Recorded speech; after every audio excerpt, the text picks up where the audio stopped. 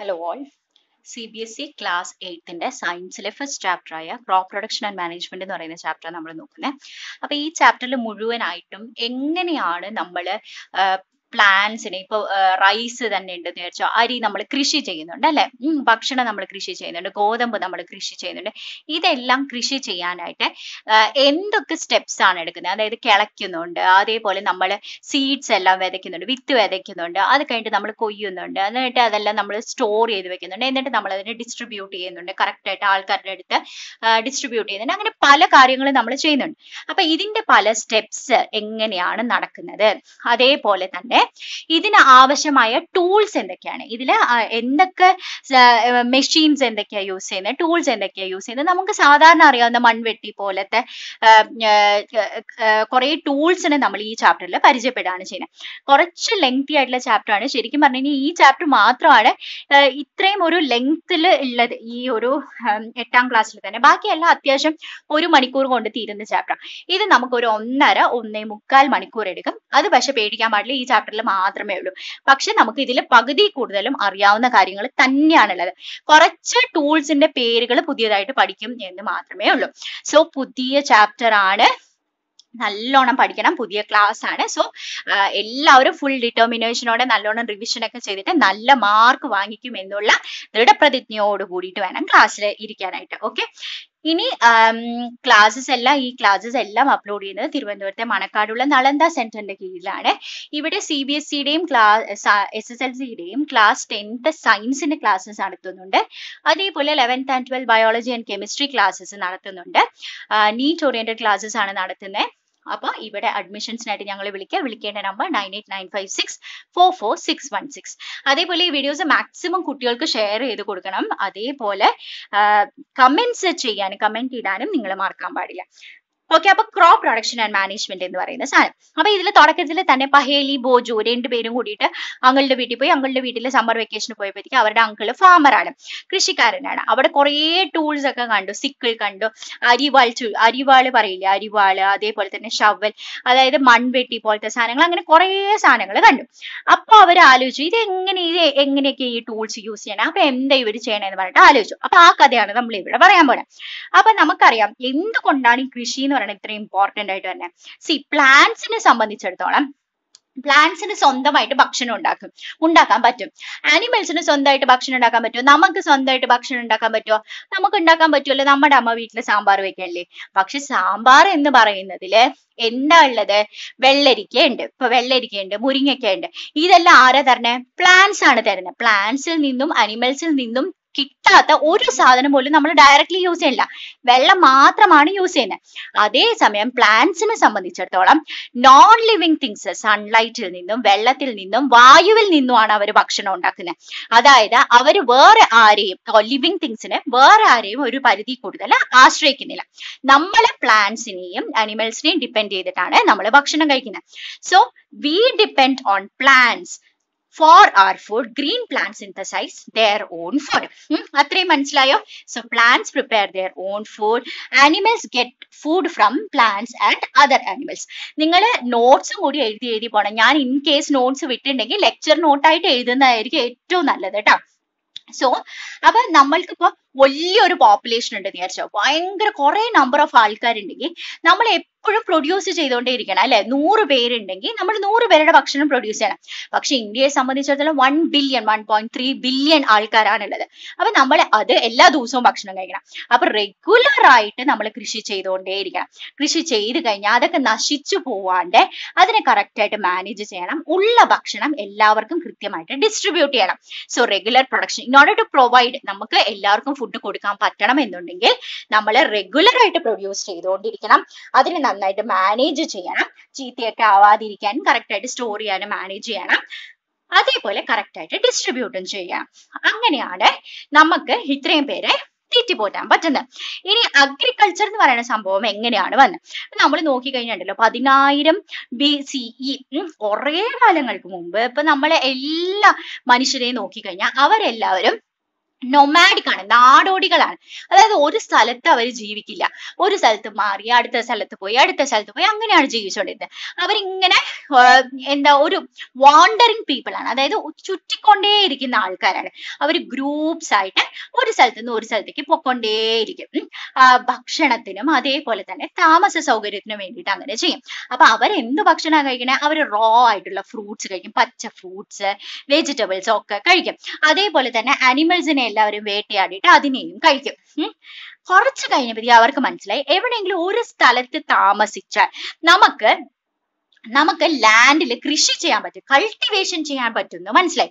അങ്ങനെ അവര് പതുക്കെ റൈസ്, വീറ്റ്, ബാക്കി ഫുഡ് ക്രോപ്സ് എല്ലാം കൃഷി ചെയ്ത് തുടങ്ങി. അങ്ങനെയാണ് അഗ്രികൾച്ചർ ഉണ്ടായത്. So how was agriculture bone എന്ന് പറയുന്നതിന്റെ ക്വസ്റ്റ്യന്റെ ആൻസർ ഇത്രയും നേരം. Earlier the people were nomadic. അപ്പൊ അത് ആൻസർ എഴുതിയെടുക്കണം കേട്ടോ. നൊമാഡിക് പീപ്പിൾ ആയിരുന്നു. Nomadic people വാണ്ടർഡ് from one place to another. ദേ ഏറ്റ് raw fruits and vegetables and also they haunted animals for food. അത് കഴിഞ്ഞിട്ട് then what happened? They understood that they could cultivate the land. Cultivate എന്ന് പറഞ്ഞാൽ agriculture ചെയ്യാൻ പറ്റുന്നു മനസ്സിലായി. and they started producing rice, wheat, etc. and other food crops. അങ്ങനെയാണ് agriculture വരുന്നത്. Now നമുക്കൊരു വാക്ക് പഠിക്കാനുണ്ട്. ക്രോപ്പ് എന്ന് പറഞ്ഞു കഴിഞ്ഞാൽ എന്താണ് അർത്ഥം? ക്രോപ്പ് എന്ന് പറഞ്ഞു കഴിഞ്ഞാൽ നമ്മൾ ഒരു വലിയ സ്ഥലത്ത് വലിയ തോതിൽ ആ സ്ഥലം മുഴുവനും ഒരേ ഒരു ടൈപ്പ് ഓഫ് ചെടി നട്ടുപിടിപ്പിക്കുന്നതിനെയാണ് ക്രോപ്പ് എന്ന് പറയുന്നത്.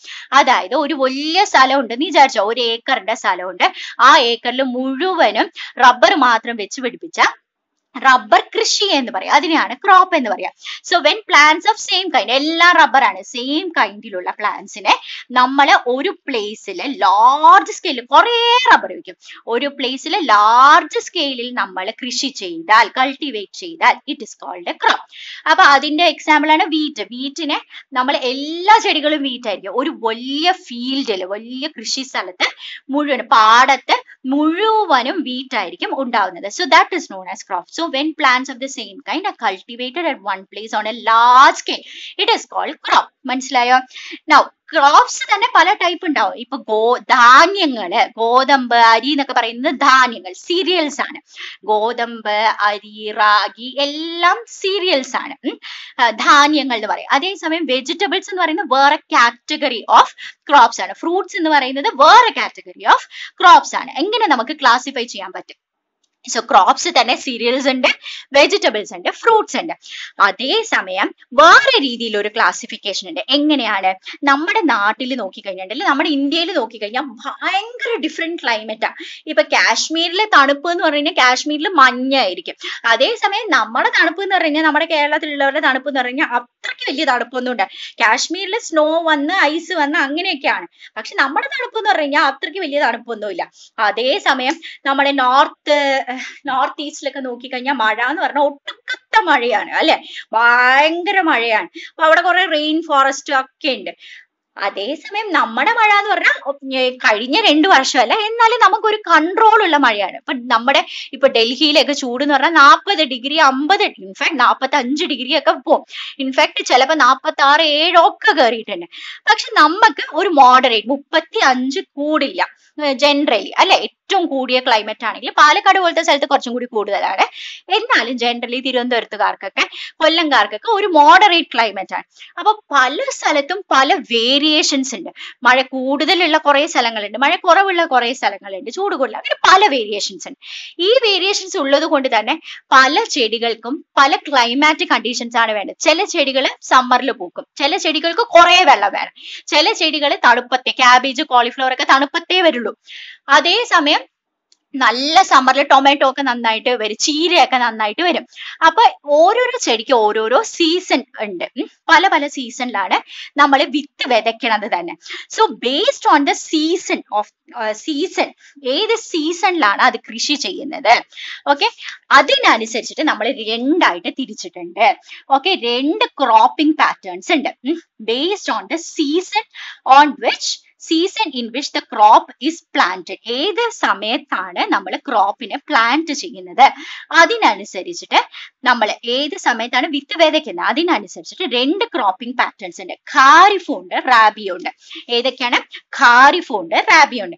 ഖാരിഫ് എന്ന് പറയുന്നത് റെയിനി സീസണിൽ വിത്ത് വിതയ്ക്കുന്നതിനെയാണ് ഖാരിഫ് എന്ന് പറയാം. മഴ സീസൺ ഏതൊക്കെയാണ്? നമുക്ക് ജൂണിലും സ്കൂൾ തുടങ്ങുമ്പോൾ മഴ തുടങ്ങും. ജൂൺ തൊട്ട് സെപ്റ്റംബർ വരെയാണ് ഖാരിഫ്. ആ സമയത്ത് നമ്മൾ വിത്ത് വിതയ്ക്കുന്നതിനെയാണ്, അങ്ങനത്തെ ചെടികളിലൊക്കെയാണ് നമ്മൾ ഖാരിഫ് ക്രോപ്സ് എന്ന് പറയുന്നത്. റാബി ക്രോപ്സ് എന്ന് പറയുന്നത് വിന്ററിന്റെ സമയത്ത് വിത്ത് വിതയ്ക്കുന്നത്. Crops which are grown in winter season അതിനെയാണ് നമ്മൾ എന്താന്ന് പറയുന്നത്? റാബി ക്രോപ്സ് എന്ന് പറയുന്നത്. അപ്പൊ വിന്റർ സീസൺ എന്ന് പറഞ്ഞാൽ ഒക്ടോബർ തൊട്ട് മാർച്ച് വരെയാണ് ഈ ക്രോപ്സിനെ വളർത്തുന്നത്. മനസ്സിലായോ? അപ്പൊ kharif crops are sown in the, our with വിതയ്ക്കുന്നത് rainy സീസണിലാണ്. അതിനെയാണ് ഖാരിഫ് ക്രോപ്പ് എന്ന് പറയുന്നത്. Rainy season generally June to September ആണ് ഇന്ത്യയില്. അപ്പൊ ഇതിൽ ഏതൊക്കെയുള്ളത്? പാഡി, മെയ്സ്, സോയ, ഗ്രൗണ്ട് നട്ട്, കോട്ടൺ. പാഡി നമ്മുടെ നെല്ല്, മെയ്സ് എന്ന് പറയുന്ന സീരിയലാണ്. സോയാബീൻ നമുക്ക് എല്ലാവർക്കും അറിയാം, സോയ ചങ്ക്സ് ഒക്കെ കഴിക്കുന്നതിന്. ഗ്രൗണ്ട് നട്ട്, കപ്പലണ്ടി. കോട്ടൺ എന്ന് പറഞ്ഞാൽ നമുക്കറിയാം, കോട്ടൺ തുണികളൊക്കെ അറിയാം. ഇതെല്ലാം ഖാരിഫ് ക്രോപ്സ് ആണ്. അതേസമയം റാബി എന്ന് പറയുന്നത് വീറ്റ്, ഗ്രാം, പീസ്, മസ്റ്റർഡ് എന്ന് പറഞ്ഞു കഴിഞ്ഞാൽ അറിയില്ല, കടുക്, ലിൻസീഡ്, ഇത്രയും സംഭവങ്ങളാണ് റാബി ക്രോപ്സ്. അപ്പൊ ഇത്രയും സാധനങ്ങൾ കാണാണ്ട് പഠിക്കണ്ടേ നിങ്ങൾക്ക്?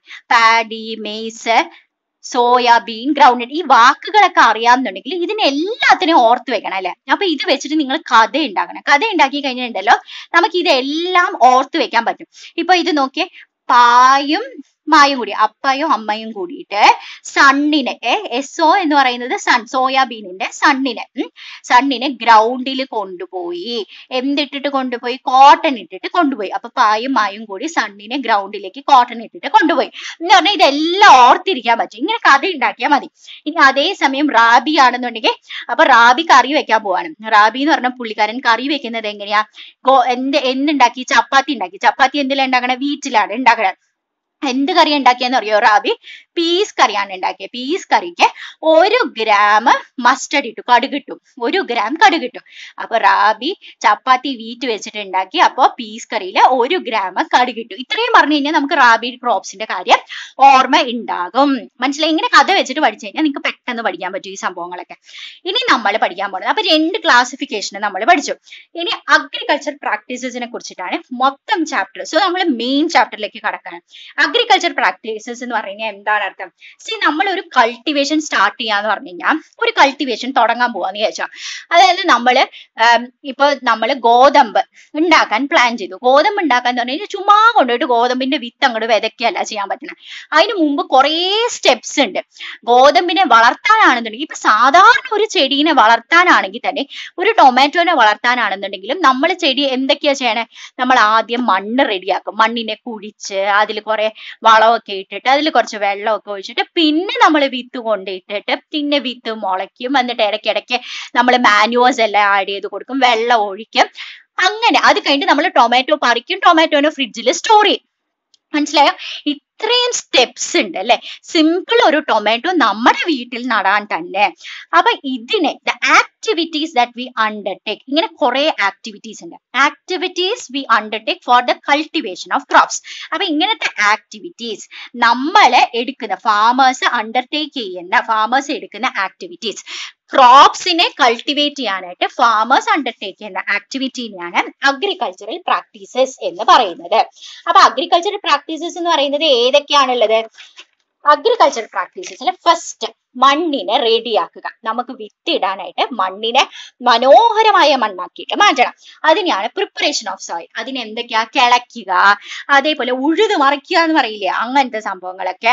അതേപോലെ തന്നെ നല്ലോണം വളമൊക്കെ ഇടുക, അതൊക്കെ ഉണ്ട്. അത് കഴിഞ്ഞിട്ട് വിത്ത് വിതയ്ക്കാം. വിത്ത് വിതയ്ക്കുമ്പോ തന്നെ നമ്മൾ ഉണങ്ങിയ മുറ്റിയ വിത്താണോ കൊണ്ടിട്ട് വിതയ്ക്കണം? അല്ല, വിത്ത് നല്ല വിത്താണോ എന്ന് ഡിസൈഡ് ചെയ്യണം. എന്നിട്ട് നമ്മൾ വിതയ്ക്കണം. അത് കഴിഞ്ഞിട്ട് നമ്മൾ ഫെർട്ടിലൈസേഴ്സ്, മാനുവേഴ്സും ഒക്കെ ഇടും. അത് കഴിഞ്ഞിട്ട് നമ്മൾ വെള്ളം ഒഴിക്കും. വെള്ളം ഒഴിച്ച് കഴിഞ്ഞിട്ട് കള പറിച്ച് കളയും അല്ലെ, വേണ്ടാത്ത ചെടികളെ എല്ലാം പറിച്ച് കളയും. അത് കഴിഞ്ഞിട്ട് ടൊമാറ്റോ വരുമ്പോൾ സന്തോഷമായിട്ട് അതിനെ ഹാർവെസ്റ്റ് ചെയ്യും, പറിച്ചെടുക്കും. എന്നിട്ട് നമ്മൾ സ്റ്റോർ ചെയ്തിട്ട് വെക്കും. ഇത്രയും സ്റ്റെപ്സ് ആണ് നമ്മുടെ ആക്ടിവിറ്റീസ്, അഗ്രികൾച്ചറൽ പ്രാക്ടീസസ് എന്ന് പറയുന്നത്. അപ്പൊ ഇതിന്റെ ഓരോന്നായിട്ടാണ് നമുക്ക് പഠിക്കാനുള്ളത്. അപ്പൊ ഫസ്റ്റ് എന്താ പഠിക്കാനുള്ളത്? Preparation of soil.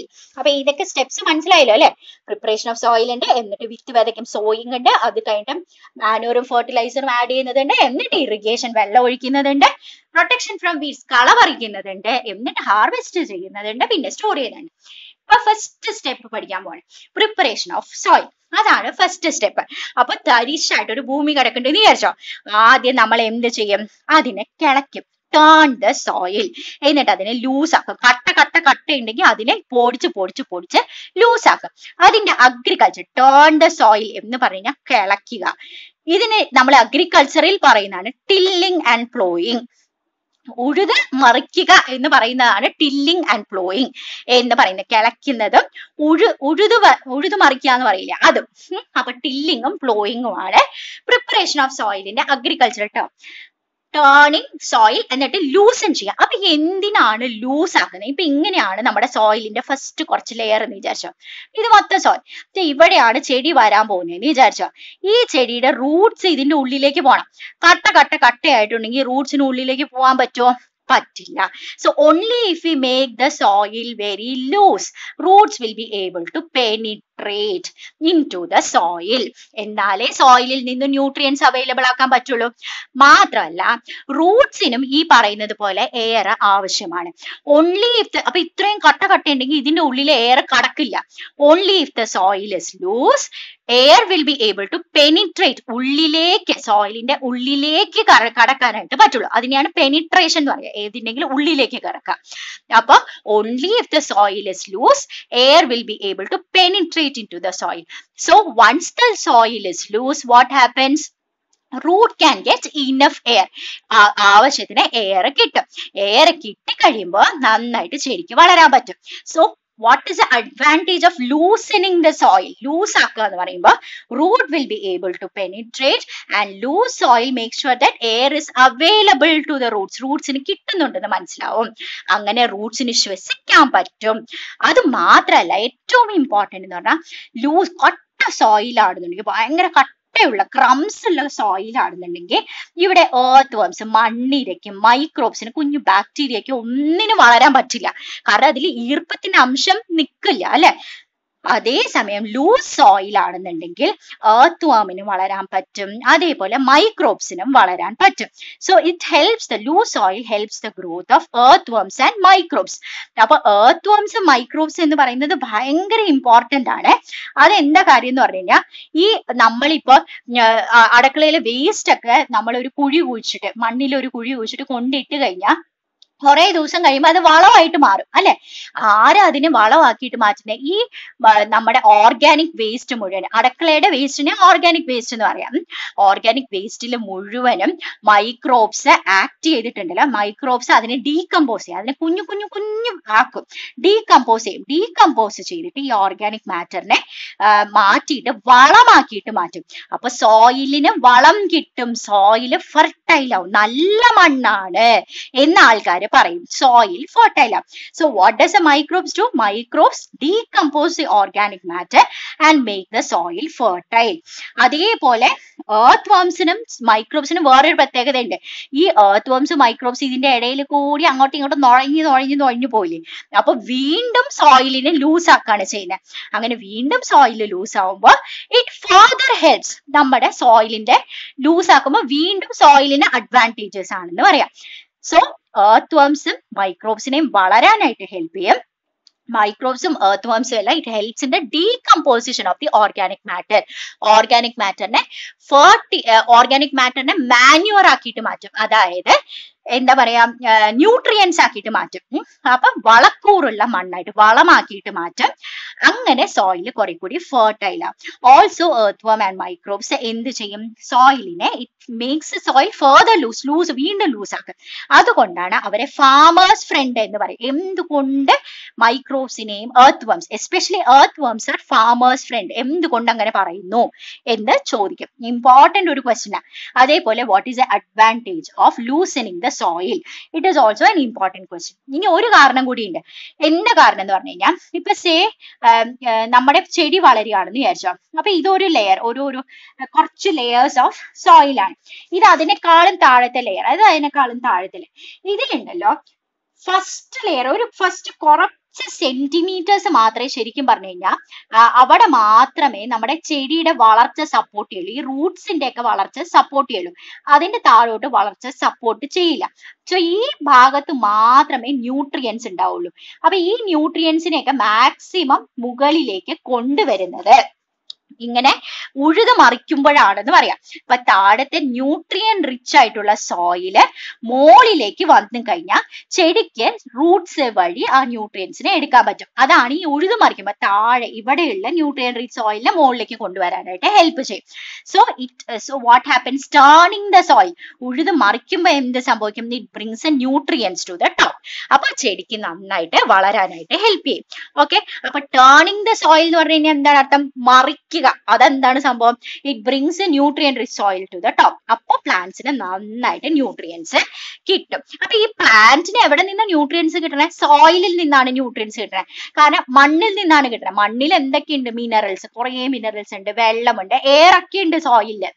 അത് മാത്രല്ല സോയിലിന്റെ പ്രത്യേകത എന്ന് പറഞ്ഞാൽ സോയിലിന് എവിടെ നിന്നാണ് ന്യൂട്രിയൻസ് കിട്ടണേ, ന്യൂട്രിയൻസ് എന്ന് പറഞ്ഞാൽ നമ്മുടെ അവരുടെ ഭക്ഷണമാണ് അല്ലെ, നമുക്കും ന്യൂട്രിയൻസ് ആവശ്യമാണ്. അപ്പൊ എങ്ങനെ ഈ സോയിലിൽ ന്യൂട്രിയൻസ് ഉണ്ടാവണേ എന്നുവെച്ചാൽ ഈ പ്ലാന്റ്സ് മരിക്കുമ്പോൾ നമ്മൾ ഈ എപ്പോഴും ഉണങ്ങിയ ഇലകൾ താഴെ വീഴും അല്ലെ, അതേപോലെ കുറെ ഓർഗാനിസംസ് എല്ലാം മരിച്ച് മണ്ണിലുണ്ടാവും. ആ ഡെഡ് പ്ലാന്റ്സും അനിമൽസും എല്ലാം ഉണ്ടല്ലോ സോയിലിലുള്ള മൈക്രോബ്സ് എന്ന് പറഞ്ഞാൽ കുഞ്ഞു ഓർഗാനിസംസ് ആണ്. നമുക്ക് അതിനെ കുറിച്ച് പഠിക്കാനുണ്ട് ഈ വർഷം. മൈക്രോബ്സ് എന്ന് പറഞ്ഞാൽ കുട്ടി കണ്ണുകൊണ്ട് കാണാൻ പറ്റാത്ത ഓർഗാനിസംസ് ആണ് മൈക്രോബ്സ് എന്ന് പറയുന്നത്. അപ്പൊ ഈ മൈക്രോബ്സ് എന്ത് ചെയ്യും, ഈ മരിച്ച പ്ലാന്റ്സിനെ ആനിമൽസിനെ എല്ലാം ഡീകമ്പോസ് ചെയ്യും. ഡീകമ്പോസ് ചെയ്യുന്ന പറഞ്ഞാൽ അഴുകുക എന്ന് പറയില്ലേ, അഴുകുമ്പോഴത്തേക്കും ഈ ഡെഡ് പ്ലാന്റ്സിന്റെയും ആനിമൽസിന്റെയും ഉള്ളിലുള്ള ന്യൂട്രിയൻസ് മുഴുവനും ഉണ്ടല്ലോ സോയിലിലേക്ക് അങ്ങനെ റിലീസ് ചെയ്യും. അപ്പൊ സോയിലിലേക്ക് റിലീസ് ആവും. So nutrients in the dead organisms are released to the soil. So ഈ ശരിക്കും പറഞ്ഞാൽ ഡീകമ്പോസ് ചെയ്ത് കിട്ടുന്നതിനെയാണ് ഹ്യൂമസ് കണ്ടന്റ് എന്നാണ് പറയുന്നത്, ഹ്യൂമസ് കണ്ടന്റ്. അപ്പൊ ന്യൂട്രിയൻസ് കുറെ ഉള്ള സോയിലിന് ഹ്യൂമസ് കൂടുതലാണല്ലോ ഈ സോയിലില് എന്ന് നമ്മൾ പറയും. Okay, so dead plants and animals get decomposed by the soil organism. സോയിലുള്ള microbes ഇതിനെ ഡീകമ്പോസ് ചെയ്യിപ്പിക്കുക, എന്നിട്ട് അതിനെ ഹ്യൂമസ് ആക്കിയിട്ട് മാറ്റും. ഹ്യൂമസ് എന്ന് പറയുന്നത് ന്യൂട്രിയൻസ് കൊടുക്കും സോയിലിന്. Nutrients in the dead organism it is released in to the soil. Nutrients dead ഓർഗാനിസത്തില് ഇത് മരിച്ച ഓർഗാനിസം ആണ്, അതിൽ ട്രാപ്പ് ആയിട്ട് കുറെ ന്യൂട്രിയൻസ് ഉണ്ട്. അതിനെ ഡീകമ്പോസ് ചെയ്യുമ്പോൾ എല്ലാ ന്യൂട്രിയൻസും സോയിലിലേക്ക് റിലീസ് ചെയ്യും. അപ്പൊ ന്യൂട്രിയൻസിനെ നമ്മുടെ പ്ലാന്റ്സ് സന്തോഷമായിട്ട് അബ്സോർബ് ചെയ്യും. മനസ്സിലായോ? അപ്പൊ ഇത്രയും അഡ്വാൻറ്റേജസ് ഉണ്ട്. നല്ലോണം കിളച്ച് കഴിഞ്ഞാൽ മനസ്സിലായോ, കിളച്ച് ഉഴുത് മറിച്ച് കഴിഞ്ഞാൽ ഇത്രയും അഡ്വാൻറ്റേജസ് ഉണ്ട്. എന്തൊക്കെയാ അഡ്വാൻറ്റേജസ്? ഒന്ന്, റൂട്ടിനെ പെനിട്രേറ്റ് ചെയ്യാൻ ഹെൽപ്പ് ചെയ്യും. അടുത്തത് സോയിലിനെ ലൂസ് ആക്കാനായിട്ട് ഹെൽപ്പ് ചെയ്യും. അപ്പൊ എയർ ഉള്ളിലേക്ക് വരും, റൂട്ട്സിന് ബ്രീത്ത് ചെയ്യാൻ പറ്റും. പിന്നെ it helps in the growth of the earth വർം. Also it brings A nutrient rich soil to the top. Okay, ഇത്രയും സംഭവങ്ങൾ മനസ്സിലായില്ല. ഇതില് കുറച്ച് ലെയേഴ്സിൽ മാത്രമേ നമ്മുടെ പ്ലാന്റ് ഗ്രോത്ത് ഹെൽപ്പ് ചെയ്യുള്ളൂ, പ്ലാന്റ് ഗ്രോത്തിനെ സപ്പോർട്ട് ചെയ്യുള്ളൂ. So nutrient rich soil if it is brought to the top, plants can grow very fast. ഇനി സോയിലിന് എങ്ങനെയാണ് ന്യൂട്രിയൻസ് കിട്ടിയത് എന്നുള്ളതും കൂടി നമ്മൾ പഠിച്ചു. ഇനി tilling and ploughing, tilling or ploughing എന്ന് പറയുന്ന പ്രോസസ് എന്താണ് സാധനം? ഇത് അഗ്രികൾച്ചർ ടേം ആണ്. ടില്ലിംഗ് ഓർ പ്ലോയിങ് എന്ന് പറയുന്നത് നമ്മുടെ സോയിലിനെ ലൂസ് ആക്കുന്നത്, അതേപോലെ സോയിലിനെ ടേൺ ചെയ്ത് മറിച്ചിടുന്ന പ്രോസസ്സിനെയാണ് നമ്മൾ ടില്ലിംഗ് ഓർ പ്ലോയിങ് എന്ന് പറയുന്നത്. അതിന് വേണ്ടിയിട്ട് നമ്മൾ ചെയ്ത് തുടങ്ങുമ്പോൾ നിങ്ങൾ ആലോചിച്ച് നോക്കി, നമ്മുടെ മുറ്റം ഭയങ്കര ഹാർഡായിട്ട് നിൽക്കുകയാണ്, ഡ്രൈ ആയിട്ട് നിൽക്കുകയാണെങ്കിൽ നമ്മൾ ആദ്യം അതിൽ കൊണ്ടുപോയിട്ട് വെള്ളം ഒഴിക്കും.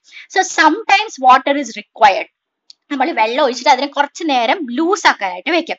എന്നിട്ട് നമ്മൾ കിളയ്ക്കുമ്പോഴത്തേക്കും വലിയ വലിയ കട്ടകൾ വരും, ചിലപ്പോൾ ക്രംസ് വരും അല്ലെ. ആ ക്രംസിനെ നമ്മൾ ബ്രേക്ക് ഡൗൺ ചെയ്യും. ക്രംസിനെ ബ്രേക്ക് ഡൗൺ ചെയ്യുന്നത് എങ്ങനെയാ? വലിയ കട്ടയായിട്ട് നിന്ന് കഴിഞ്ഞാൽ എന്താ പ്രശ്നം എന്നറിയോ? വെള്ളം ഉള്ളിലേക്ക് കയറില്ല. ഈ വെള്ളം മുകളിൽ തന്നെ തങ്ങി നിൽക്കും. തങ്ങി നിന്നിട്ട് അങ്ങനെ ചുമ്മാ ഇവാപറേറ്റ് ആയിട്ട് പോവുള്ളൂ. റൂട്ട്സിലേക്ക് വെള്ളം എത്തില്ല. അങ്ങനെയാണ് പെർക്യുലേഷൻ എന്നാണ് അതിനെ പറയുന്നത്. വെള്ളം മുകളിൽ തങ്ങി നിൽക്കുന്നതിനെയാണ് പെർക്യുലേഷൻ എന്ന് പറയുന്നത്. So it reduces പെർക്യുലേഷൻ. അത് കഴിഞ്ഞിട്ട് അപ്പൊ വെള്ളം ചിലപ്പോ അപ്പൊ ഫ്ലോയിങ് അല്ലെങ്കിൽ ടില്ലിങ് ചെയ്യുന്നതിന്റെ ഫസ്റ്റ് സ്റ്റെപ്പ്, കിളയ്ക്കാൻ പോകുന്നതിന്റെ ഫസ്റ്റ് സ്റ്റെപ്പ് ചിലപ്പോ ഇപ്പൊ ഡ്രൈ ആയിട്ടുള്ള സോയിലിനെ കിളയ്ക്കാൻ പറ്റില്ല എന്ന് ചോദിച്ചാൽ കിളയ്ക്കാൻ പറ്റും, ഒരു പ്രശ്നവും ഇല്ല. പക്ഷെ കുറെ കൂടി ഡിഫിക്കൽട്ട് ആയിരിക്കും. വെള്ളം ഒഴിച്ചാൽ കുറച്ചും കൂടി ഈസി ആയിട്ട് നമുക്ക് കിളയ്ക്കാനായിട്ട് പറ്റും. So water is required to loosen the soil. We can also flow dry soil. It might be difficult, അത്ര മാത്രമേ ഉള്ളൂ.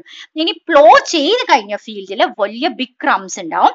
We have to break it down. അതിനെ ബ്രേക്ക് ഡൗൺ ചെയ്യണം. അങ്ങനെയാണെങ്കിൽ നമുക്ക് പെർക്യുലേഷൻ എന്ന് പറയുന്നത്, വെള്ളം കെട്ടിക്കിടക്കുക എന്ന് പറയുന്നതിനെ അവോയ്ഡ് ചെയ്യാൻ പറ്റും.